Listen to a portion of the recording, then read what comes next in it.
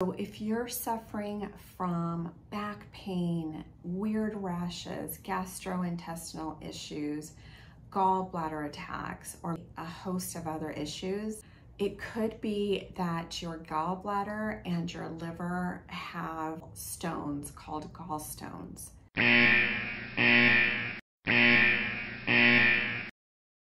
Looks like these little peas, and sometimes they can be as large as a quarter, and I've even heard as large as a golf ball in some cases.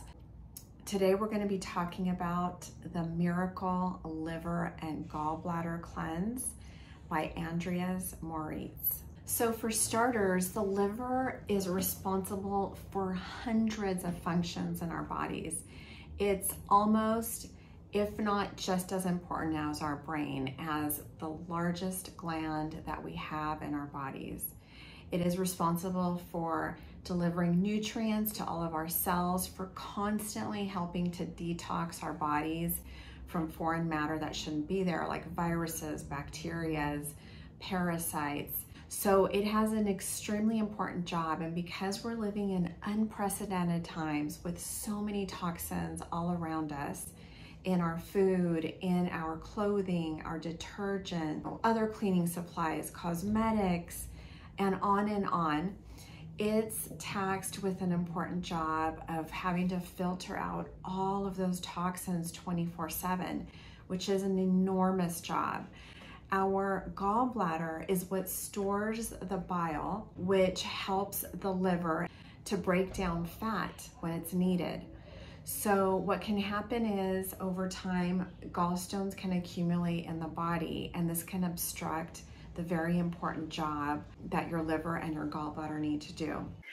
So in short, if your lifestyle isn't very healthy and you're eating foods that aren't so good for you, and on top of that, maybe you're going through a lot of stress or emotional turmoil, this is something to be underscored, because oftentimes we don't associate having emotional issues as that being equated to our physical health. But nothing could be further from the truth. Our emotions and our physical health is extremely tied together. It just so happens that our liver, our gallbladder are extremely tied to feelings of grief, anger, resentment, frustration, and many other emotions. But the point is that if we're not processing emotions that need to be processed in a healthy way, those emotions stay in our bodies in a repressed, suppressed mode, if you will, and they manifest themselves in the form of disease. So having gallstones is another expression of how our emotions can be showing up in this physical manifestation and just saying, hey, take a look at me. You're not paying attention to me. And I think this is so critical, so important that we start to honor our emotions for what they are, so that we don't have these physical ailments and illnesses that suddenly appear or appear over time, because we didn't take the time to really feel those very human emotions that we needed to acknowledge. So I think it's important that I mention the history of why I'm doing this liver cleanse. I did one very similar to this one by Andreas Moritz 13 years ago, but back then it was by a woman named Hulda Clark that had a very similar protocol. Hulda Clark was a pioneer back in the day. Unfortunately, she's no longer with us, bless her heart. But thanks to her protocol, it literally catapulted my life in another direction.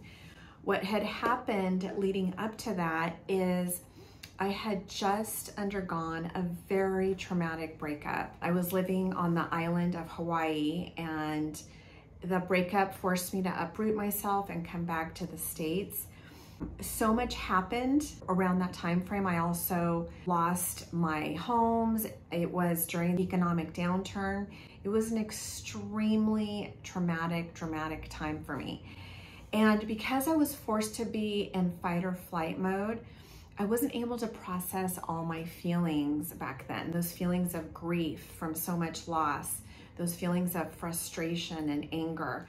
So I'm convinced that that was a big part of what caused the formation of gallstones in my liver and gallbladder. So fortunately, soon after, I was able to pick up my life and I moved to Puerto Vallarta.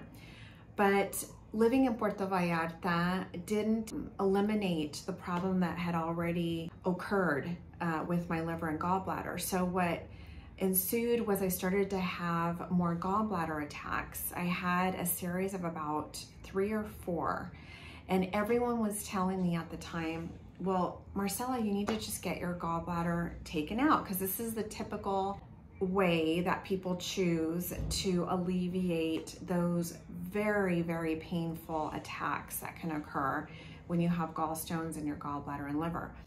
But there was something inside of me. I just knew I wanted to wait intuitively, because I intuitively felt that my gallbladder was there for a reason. Now, of course, I respect everyone's decision on what they choose to do, but for me at the time, I just wanted to wait. It was basically about 5 days of eating fruits and vegetables. I can't remember exactly what fruits and vegetables or what some of the other specifications were, but after a certain amount of time, I was to drink some Epsom salts with water at specified times, and then olive oil, with grape juice at a specified time. Yeah, it all sounds really weird and strange. I even had to lie down a certain way so that I was on the side of where my liver and gallbladder are. And what ensued was nothing short of, really at the time, and even now seems miraculous to me, because I literally expelled hundreds of pea-sized stones from my gallbladder. You see them all floating in the toilet because that's what they do, they float. And I know this is really gross to think about, but seriously, I was in awe. I couldn't believe that all I did at the time was give my body what it needed to heal itself that was already found in nature. And lo and behold, I expelled all of these stones from my body. I also had a tremendous crying spell that came with it out of nowhere. And then I realized in retrospect that it was basically that grief, that frustration, that anger that I hadn't allowed myself to really feel back then. So powerful, powerful stuff. What I didn't know back then is that I was supposed to repeat this until I no longer had gallstones coming out. But let me tell you, 13 years went by and I had not a single gallbladder attack until recently. So even though I didn't do the protocol completely right, it definitely helped enormously for 13 years. Interestingly, I'm in a situation again where I just finished another relationship, another very traumatic ending, and I uprooted myself again. And lo and behold, I'm having gallbladder attacks again. So the same story. Everyone, the doctors, everyone was telling me what they knew, which is get your gallbladder taken out. I went and I had an ultrasound, and sure enough, all of my organs and my gastrointestinal tract were great except for my liver and gallbladder. There were definitely a presence of stones. And the ultrasound technician said to me, this is really dangerous. You really should get your gallbladder taken out because you are covered in stones. Knowing what I knew from back then, I appreciated everybody's advice. I just knew that I had to go back to the protocol.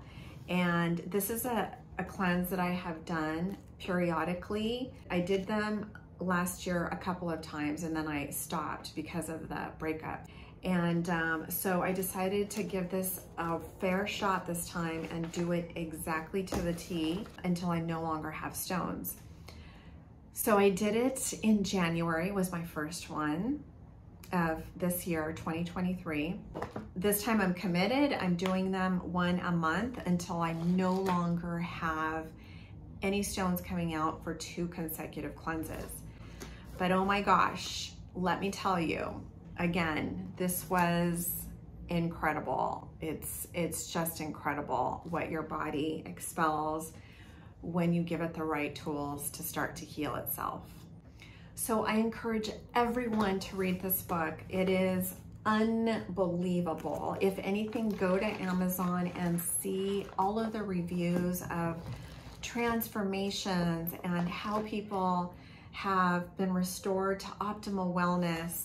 It's amazing what kinds of ailments and illnesses one can have when they have gallstones that don't seem related to having problems with your liver and gallbladder at all. Remember, your liver and gallbladder are responsible for so many functions, vital functions in your body. And if they're clogged up, then your other organs aren't able to do their job. As well, you can have hormonal imbalances and so on and so forth. I'm gonna give you sort of a synopsis of how this works, but please read the book because this is really where it's at. So in a nutshell, you wanna reserve 6 days out of your month. And you wanna make sure that you're not cleansing on a full moon day, because full moons are when you retain a lot of water, and so that's not conducive to helping your body detox and release the water that needs to be released when it expels the stones. Aside from that, there's 6 days that you've reserved. In those 6 days, you wanna be drinking 6 liters of apple juice, 1 liter of apple juice a day. And it's divided, throughout the day. So you don't want to just chug it all in the morning. You want to make sure that you're doing it mostly on an empty stomach. So half an hour before your meals and then 2 hours after your meal, generally speaking. In your meals, you shouldn't be having anything that contains no animal products, no dairy products, and no fried products. So basically vegan meals for 6 days. And lots of water.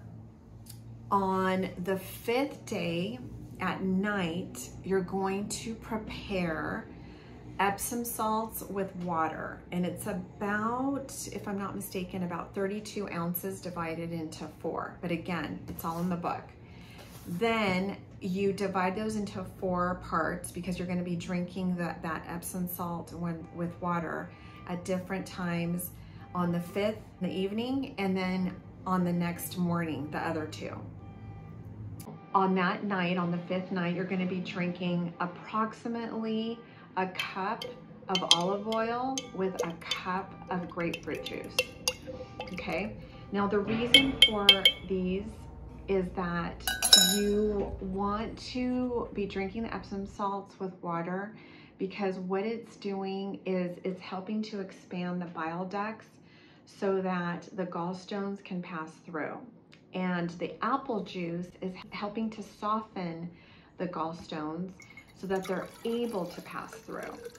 The olive oil is helping to make that contraction happen so that everything comes out when it's supposed to the next morning.